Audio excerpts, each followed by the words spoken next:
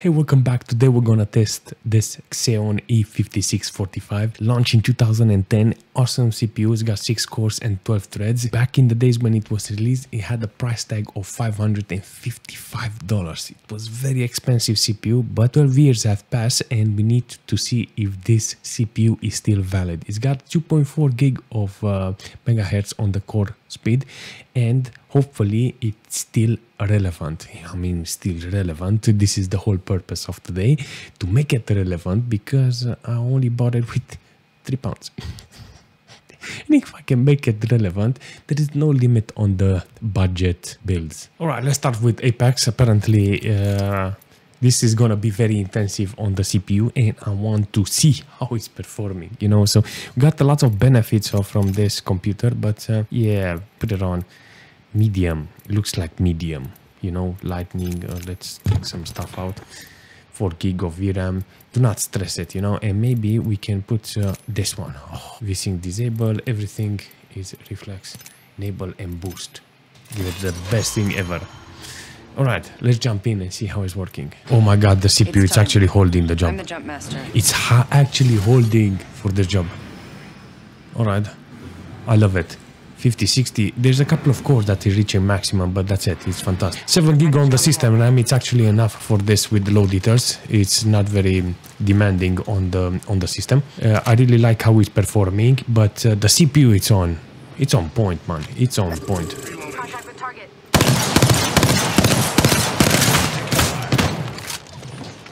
Placing that will have to wait. Right floor here. I'm down. Need help.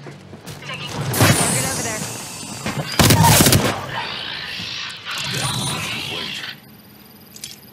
Come on. Targeting enemy. Eliminate the enemy. Reloading. Using a Phoenix kit. That was the last one. You are fortunate we are on the same team. We need to see how the game is set up in order to continue. I think it's on maximum details because look at it. Look at the freaking settings here. Okay, so it doesn't matter. This is DirectX 11 because with DirectX 12 I have problems. So theoretically, this is my settings for this CPU, and I think there is a high chance that this CPU can do the job.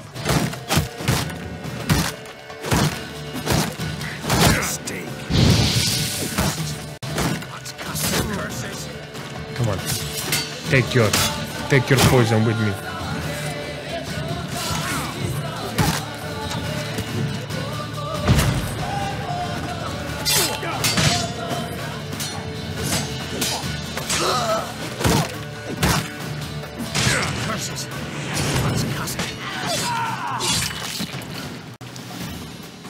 It's on the limit. Theoretic keeps spiking to the maximum, and yeah, that's the reason I only have this amount of FPS. Considering this is maximum details on DirectX 11, I will say this is okay. Everything is good. GPU usage, system RAM, the CPU can hold a lot of. There's a lot of games that I need to test in order to show you how the CPU is working. But for me, in my eyes, this CPU, it's already validated. There is no video without a GTA 5 in the test, you know. So today we're gonna see how it's working with what the settings the game has put us. So he said the DirectX 11, interesting, because we're interested in how the CPU is working. This is very interesting to see. All right, so I didn't know popularity, population density and variety. It's based on what? I don't know why he chooses one or another one, because I have a kick-ass video card. So it's got nice settings here, see, for the GPU. Hopefully we don't have any motion blur. No motion blur without, and the smallest population density and variety, distance scaling. So it's okay. This is bananas, fam. Look at this. Ah, okay, 28 FPS, 30 FPS. I think this is DirectX 11. I'm gonna take a ride and see if we can spin the wheel, you know, see how it's running. Oh, the fucking lag is real. But why? The core usage is, I think it's hyper thread. The core usage is not loaded. Why are you lagging with 23 FPS? We're in the casino. Usually we have lag here because of the population. All right, let's see how we can spin the wheel. We don't win nothing. Wish I had a car, but whatever. Money, it's okay. Money and chips. Fish and chips. Give me money, fish and chips. Chips. Well done. I think the CPU... I think not the core usage, because I think the hyperthreads. I think something is very weird with this one, because I only got 24 FPS and let's try it on DirectX 11. This is DirectX 10 now, and it still lags. Best card ever for snow. All right, look at it. Fucking lags like a dog. I don't understand. Everything is good. It barely passes 50% on the core. Like the memory is not even used, the GPU memory is not used, it's not overheating, nothing. It's everything is golden. Still lags 20, 30 FPS. I think it's time to test Fortnite with the CPU. I'm gonna use performance mode because I don't want to stress the CPU, so I'm gonna stay in performance mode because I want to give the CPU the best chance there is. You know, so I'm gonna make my own custom one. Custom settings. I think I'll put everything on low details, and yeah, I'm gonna keep 100% render scale. See, can we average the FPS now until I'm in the air? GPU load non-existent. System memory under half. On the core usage, oh my god, is doing a freaking fantastic job. The only problem is the speed on the GPU that is literally at maximum. I'm not gonna lie, it's a decent experience with this CPU. 3 pounds experience with this computer, with the CPU.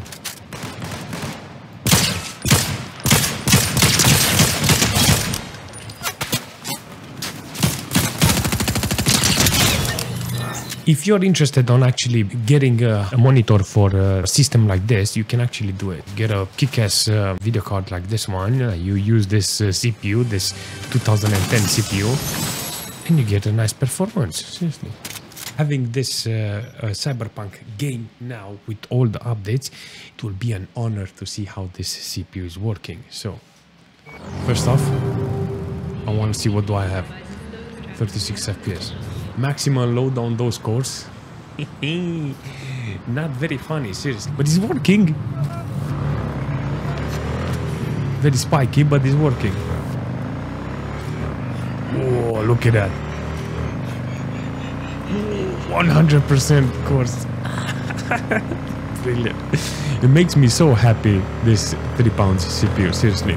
Very proud. I'm very proud, and I think it's a very good decision that I started acquiring 1366 CPUs, you know, because it shows me that there's so many good deals, so many awesome cheap CPUs that can allow me to play so many games, you know. So in this case, look at it, with the Z400, with the E5645, I get to play Cyberpunk with 40-50 FPS. Okay. Ultra details, maximum with ultra performance, like this, 30-40 FPS. See, I managed to load up the GPU, and now I get the opportunity to play it. It's shit. I think I had to put it on low details or something. Put it on low, DLSS, ultra performance, apply. See, 45. Now the frame time is much better. So on low details, it's decent. It's very stable, very snappy, you know.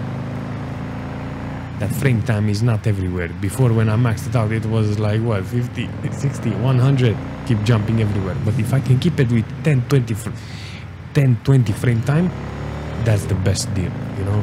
It doesn't stress the GPU, it doesn't stress my CPU, and that's it. See, only a couple of times it goes to 100. Let's try Forza Horizon. Apparently this is gonna be interesting because, you know, Forza Horizon got medium details with high. I think this is something that the game has managed to put. High ray tracing, this is impressive. 1080p. Actually, it's very impressive, seriously. It's way too impressive. The DLSS is helping me because I think the core is Turn around when it is safe to do so. way too low. It's having decent FPS as a minimal considering how old is the CPU, you know. I'm not gonna say it's some kick-ass performance, but it's doing the job, you know. It's doing the job. I don't understand this with the limit on the CPU. I think it's from the frequency, you know.